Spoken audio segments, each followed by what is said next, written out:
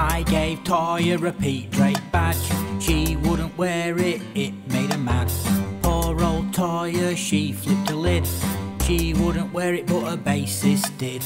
I gave Toyah a Pete Drake badge. She was on the stage and I was very drunk.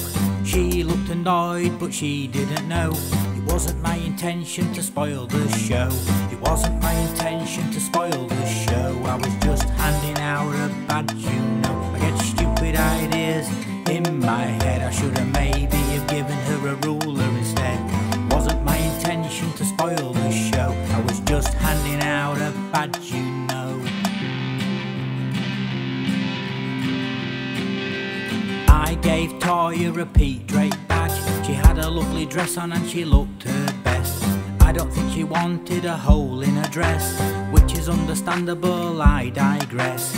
I gave Toyah a Pete Drake badge.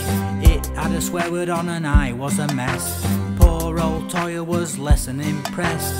Then we had a power cut and the light was less. It wasn't my intention to spoil the show. I was just handing out a badge, you know. I get stupid ideas in my head. I should have maybe have given her a ruler instead. It wasn't my intention to spoil the show. I was just handing out a badge, you know.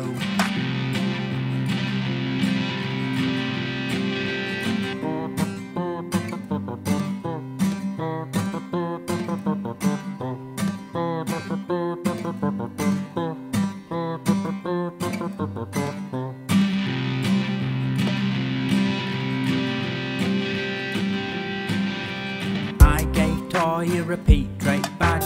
She could have kept it as a souvenir. She could have given it to Robert Fripp. She may regret that when I have me hit. I gave Toyah a Pete Drake badge. She wouldn't wear it, it made her mad. Poor old Toyah, she flipped a lid. She wouldn't wear it but her bassist did.